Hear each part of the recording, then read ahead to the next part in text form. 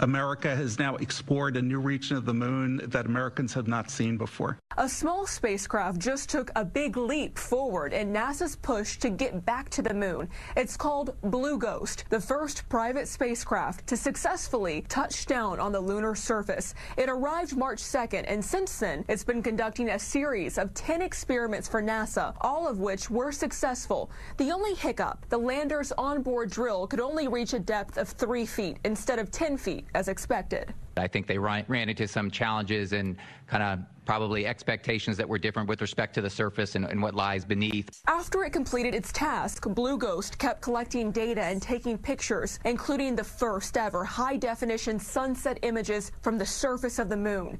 Now its solar batteries have shut down as the long lunar night takes hold, and it's unclear if it will power back up again. We're all engineers, we're all very curious, so we are going to try to turn the lander back on after lunar night. But regardless of whether its systems restart, Blue Ghost has already proven that a public-private partnership to explore the moon can work. And NASA says it's likely the first of many joint ventures to come. I think that Firefly Blue Ghost Mission 1 is what I would call an existence proof of how we wanted commercial lunar payload services to work. The lunar night lasts about 2 weeks, which means we'll have to wait until April to see if Blue Ghost powers back up.